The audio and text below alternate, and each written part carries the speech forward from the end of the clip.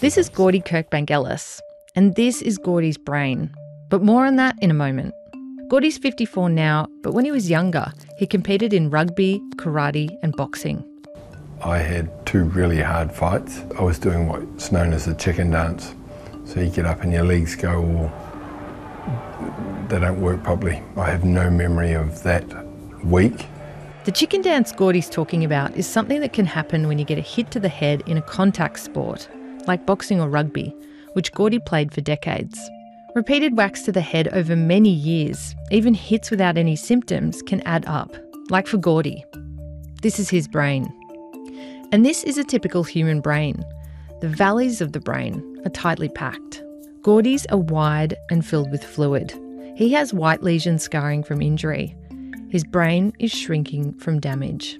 One day I was with a friend of mine. He said, we discussed this yesterday or the day before. We did? He's like, we did. He's like, look, I want you to go and have some tests done. These kind of symptoms like short-term memory loss, along with a lot of testing and brain scans like this, are all pieces of a puzzle being put together to try and figure out what's going on for people like Gordi.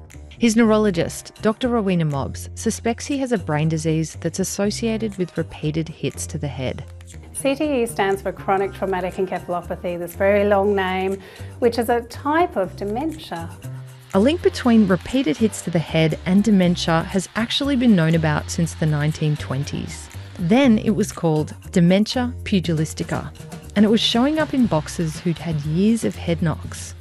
CTE has made headlines around the world as more research comes out. So what do we know about it? Remember those valleys and folds of the brain? Well, the head bumps associated with CTE are thought to cause a protein in the brain called tau to malfunction, leading to an abnormal buildup of the protein in these valleys. Eventually that spreads to wider areas in those valleys, eventually the whole cortex or these whole folds of the brain. Eventually it may spread down to the areas for memory, which are here in this temporal lobe. Robert Stern is a professor of neurology at Boston University. He says concussions are part of CTE, but the more common repetitive hits to the head without any symptoms are what add up. That turns on a switch, it seems, that can eventually lead to, sometimes after years or decades, the spread of this underlying pathology in the brain. Research has shown that these repeated hits can be dangerous as they accumulate over time. The total force and the amount of hits you get matters.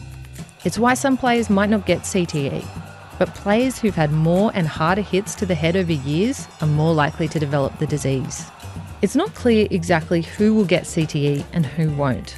Right now, CTE can only be fully diagnosed after death by autopsy. The scientific criteria to try and diagnose CTE's symptoms is right now only meant for research.